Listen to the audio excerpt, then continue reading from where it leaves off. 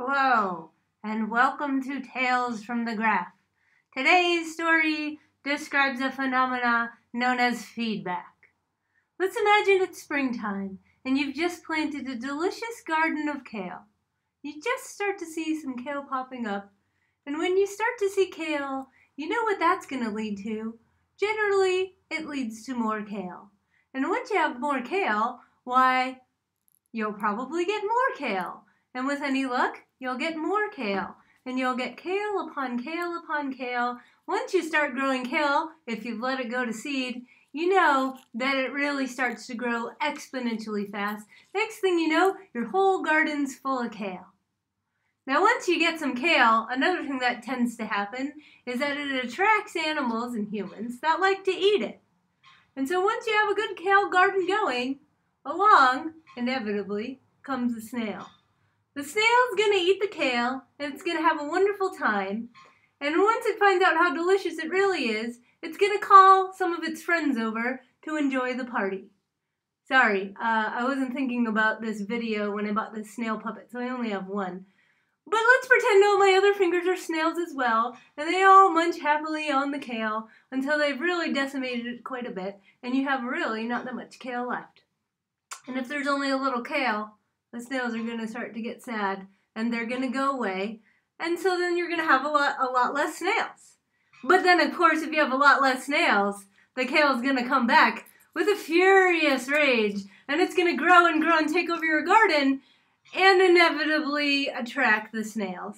And here come the snails again, eating the kales, and they're all over your kales until they've really done a number on your kales. And then all you've got is snails, which you don't really want to eat. These type anyway. And of course, then they get lonely, and there's no more kale around, snails start to disappear, kales come back. Kales come back, snails come back. Snails come back, kale goes away, no more kale, no more snail. Again and again and again and again. This is what's called oscillations, and it's actually observed in a lot of predator-prey situations. Let's start to quantify this by writing it in a nice time series graph. That's why this is called Tales from the Graph. Alright, I've got two pens here, a green one and a blue one. I suppose I'll use the green one for the kale. That seems fair. And so, as our story goes, we're starting with a bit of kale that we started growing in our garden here. I'll just mark that K for kale. And, as you'll soon see, with lots of resources around, any type of population with enough freedom and resources will generally grow in this exponential fashion. And, like I was saying, once you've got a good amount of kale going, you're bound to attract some sort of predator, be it an aphid or a snail or a human or something is going to notice your success, S is for snail, and it's going to start following the kale in its own exponential growth. As you get more and more snails, you know what's going to happen. They're going to start eating the kales. And so the kale population, although it was growing exponentially, will inevitably have to top off somewhere as the snail population catches up to it and starts eating it all. Then, once the snail population is high enough, what it's going to do is it's going to lower the kale population back down. And so the kale's going to go back down. And with so many snails around, that smaller amount of kale is not going to satisfy them, and then they're going to go down.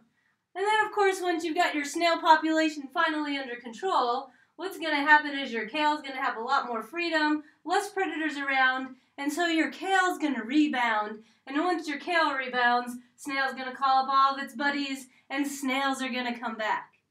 And that's how you end up getting this oscillating type of graph, which is so ubiquitously observed in many predator-prey systems. This type of phenomena exhibits two types of feedback, positive feedback and negative feedback. So now I'll describe them a little bit. Positive feedback is a reinforcing type of feedback where when you have a positive amount, that positive amount is going to lead to more. You noticed as I told this story, and I was trying to graph the amounts of each of these populations, I was having the populations respond to both their own state and the state of the other population as well. And so, without the presence of many snails around, The kale's responding to its own state in a positive way, and it's exhibiting exponential growth, which is a type of positive feedback. Similarly, that more leads to more, a negative amount will lead to less. That part isn't really applicable to our particular situation here because we don't have negative amounts, but we'll get a chance to see lots of instances of this example of positive type of feedback where you have a negative amount that leads to even more of a negative amount, which is why I'm writing less. So that's positive feedback. But this predator-prey system also exhibits what's known as negative feedback. And negative feedback is a regulating type of feedback. You'll notice that it kind of responds in the opposite way of positive feedback. When there's a positive amount, that leads to less. And so in our instance here, when we had a positive large amount of kale, and then the snails started to grow, an increase in the snail population leads to a decrease in the kale population. And so you can see that the snails are regulating the kales, and that's an example of the negative regulating feedback. And just as positivity leads to a negative reaction, if you did have a negative amount, and we'll see more instances of that later, then that negative amount would lead to the opposite reaction, which is a positive reaction. So those are negative and positive feedbacks. How it pertains to our tale here is that positive kale gives a positive feedback to the snails. So when there's more kales, there's more snails. For negative feedback, more snails, well, snails eat the kales, and so more snails are gonna lead to less kales, and so you've got that negative feedback there where you have the snails regulating the kales. I hope you enjoyed this snail kale tale from the graph.